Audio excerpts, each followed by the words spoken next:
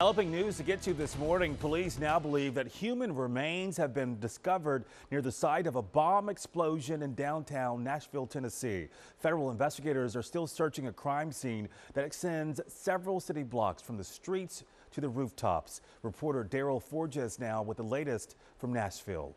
Law enforcement still has this area sealed off here in downtown Nashville, continuing their investigation into what happened with a bomb detonating inside of an RV. The biggest question now for the FBI as well as for state and local law enforcement is why.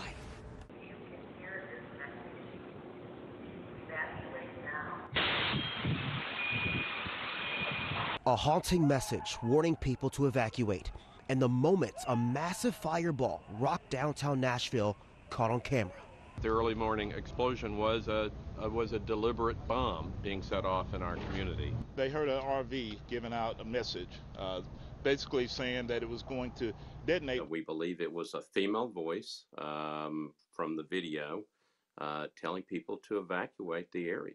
Damaging dozens of homes and businesses and turning popular tourist areas into a scene resembling a war zone.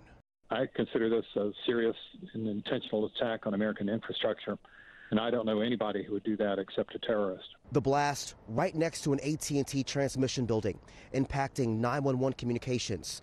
The motive remains unknown, but some retired FBI agents say first responders may have been the target. The person obviously did not want civilians injured. The 911 call said there were shots fired. That tells me that they were trying to lure the police and first responders into the scene. Police have released this photo of the RV involved, and the FBI has launched a website for tips in their search for clues. The color of the smoke of the explosion is indicative of a certain type of explosive. And the mayor of Nashville has issued a curfew until Sunday, and also President-elect Joe Biden and President Donald Trump have been briefed on the issue. In Nashville, I'm Daryl Forges.